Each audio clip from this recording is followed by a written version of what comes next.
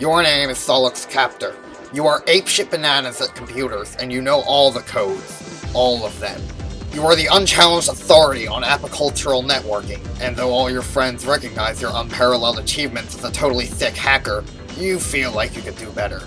It's one of a number of things you sort of beat yourself up about for no very good reason during sporadic and debilitating bipolar mood swings.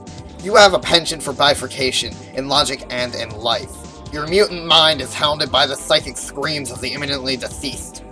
Your visions foretell of the planet's looming annihilation, and yet unlike the typical sightless prophet of doom, you are gifted with vision twofold.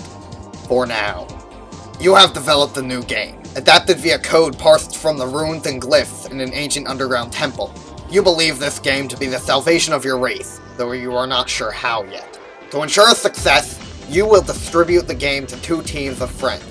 A red team and a blue team. You will lead the latter group.